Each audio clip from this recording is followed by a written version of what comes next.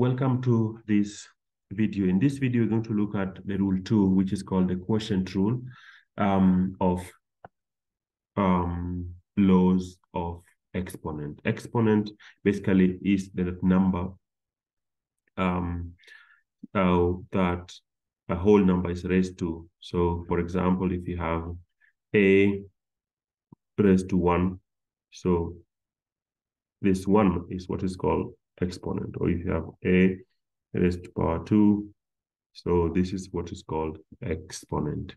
So we're going to look at what happens if you have two numbers of the same, maybe same base, or it doesn't have to be, but what happens then with the exponent? How do you deal with the exponent? In this case now, if you divide, so if you can see here, rule 2, we say here that if you have x, let's say power m over x power n, so basically your final answer should be just x, and then you have m, which is minus n.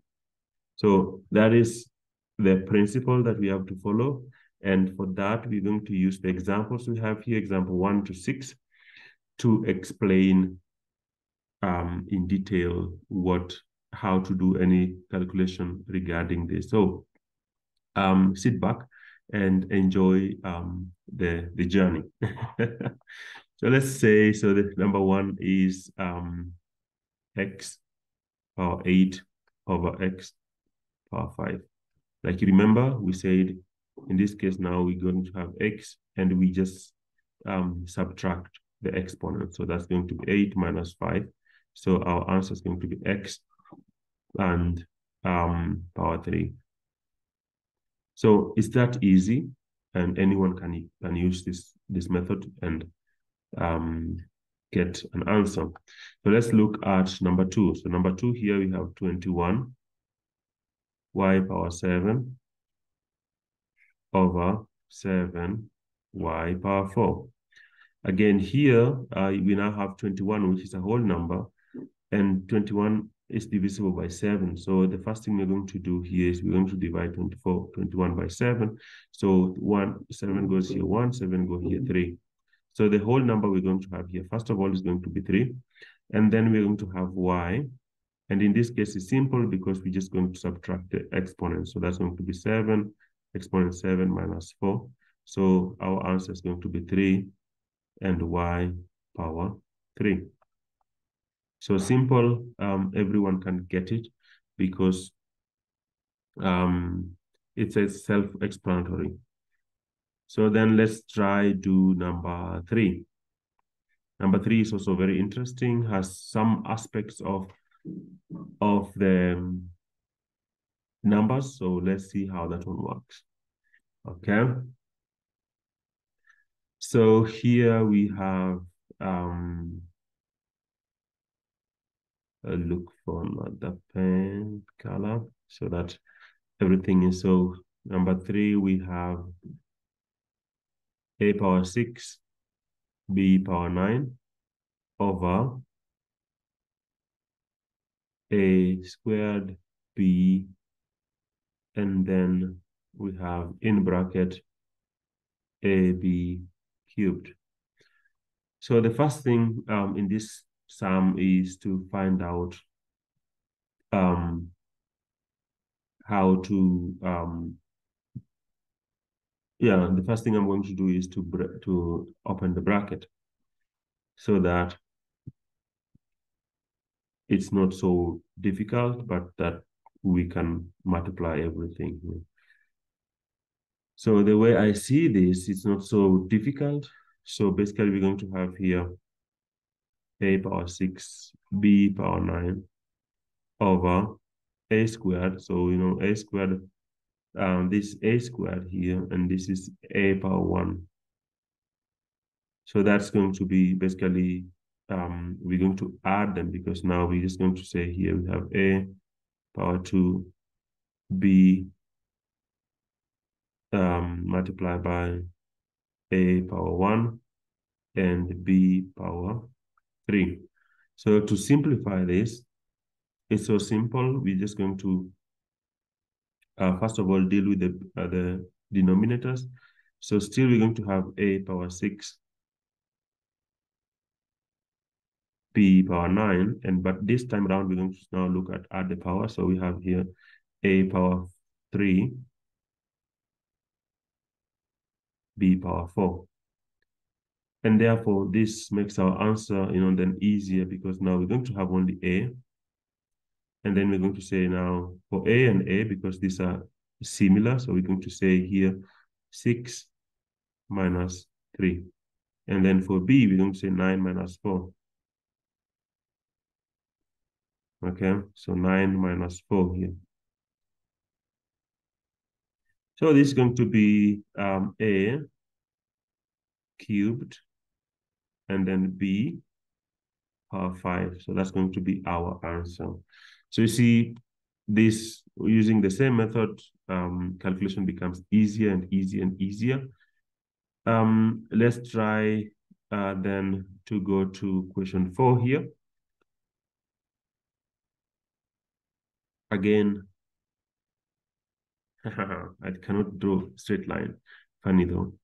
So we have here 4 over 5. So yeah, basically 4 x power 3 y power 16, exponent 16.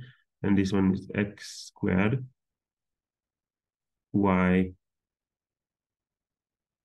5.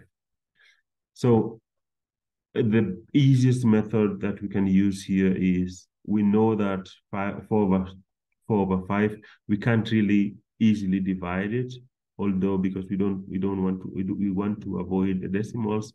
So we're going to have here 4 over 5.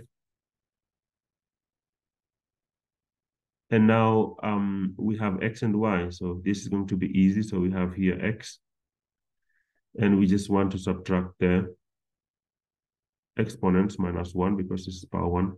And then y, we have y power 16, and basically minus 5. So in that case, now we're going to have here 4 over 5 x squared and y power 11. So that's going to be our answer. You can also write it as 4 x squared y power 11 all over 5. That's going to be, it's the same as, that's going to be the answer for number 4. Let's do number 5 and 6 quickly, so that we are done with this rule. So that's, I'm going to do it this other side, so that so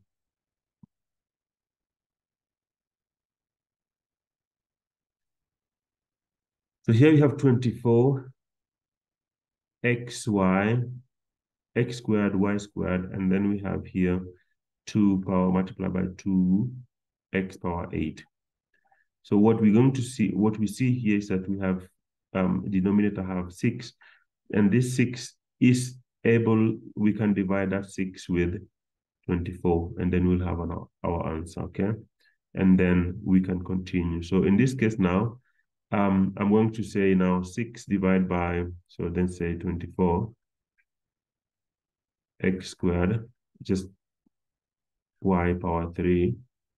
So just breaking, so I'm going to be multiply by 2 x power 8 over 6 x y squared. So this is not so difficult, because what we can do here, we can cancel 6. 6 goes here 4 times. So then, and then we know that 4 times 2 will give us 8. Okay, so at the next level, we're going to have 8. And then we have x's. So maybe to deal with the numerators first, we're going to have here x. And then because this is multiplication, we're going to have here 8 plus we're going to add the exponent. So that's going to be x 2 plus 8, and then y power 3 over now x y squared. So this is not difficult. This from here we have now 8, and then this is going to be x power 10 y power 3 over now x y squared. The next level, we're going to say now 8. So we have x in the numerators and also x for the denominators. So this is going to be easy. So we're just going to say 8x. So then we know 10 minus 1, because then we have 10 minus 1. And for y, we're going to say 3 minus 2. Our final answer is going to be 8x power 9, exponent 9. And then we have y. As you can see, it's not difficult. It's just something that anyone who, after all that trial, can get the answer. Now let's do the last one to just justify that this is a very easy work to do. So we have question 6. Let's say here we have 9, a power 7, b. So let's just break it in direct so that we have b. Then we have 3. Then we have a power 6 and b power 2. All over, we have 18, a power 5, b exponent 3. For us, now this is so simple. We can do it with the numerators. And as long as we are done with numerators, then we also deal with this. But at this level, we know that 9 can then cancel with 18, so that we have here 2. Okay, so for the numerator now, we're going to have here a power 7. You remember we are adding the powers. So plus 6. And then b.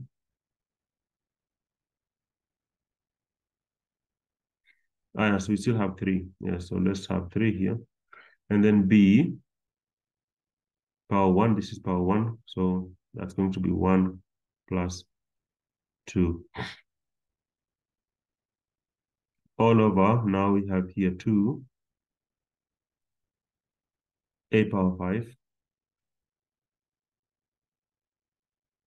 and b exponent 3.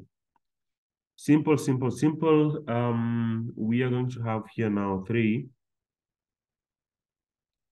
over 2. But now we have a and b. So, so this is going to be 13. This is 3. So a power 13, b power 3. And here we have a power 5 and b power 3. In this case, it's so easy because if the 3 cancels, so this is going to be 3 minus 3 remains 0, so that's going to be 1. So basically what we can say here is like these 2 can cancel. So here we're going to have basically 3 over 2, a 13 minus 5, which finally gives us something like 3a raised to power 8 over 2. So that's going to, sorry for that. So that's going to be our answer. 3 a raised to power 8. Yeah, here. So that's become our answer for this. That's all I want to talk about the quotient rule, which goes, which actually indicates or explain how to divide full number, like let's say whole number with exponents. So that's one thing that I wanted to share with you. Thank you so much for listening, and I look forward to see you again in the next video. Bye-bye.